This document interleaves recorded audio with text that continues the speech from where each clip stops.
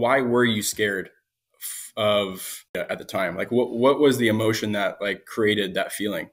Dude, I was always afraid of change. Mm, So yeah. it was like, man, I didn't understand it. I never understood it. So why would I even like be But open to it? you were craving it too though, right? Like you admitted that like you needed to do something different to get over the hump.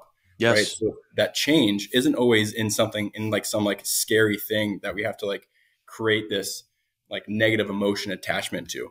And I think that's what a lot of people feel when they talk about, data in baseball. Data is just, it's just a piece of the puzzle. It's just information. There should be no emotion tied to it. It's just info. And now that's info for coaches to manage. It's info for coaches to deliver to players. And ultimately it's information for players to take and provide an enhanced perspective on who they are.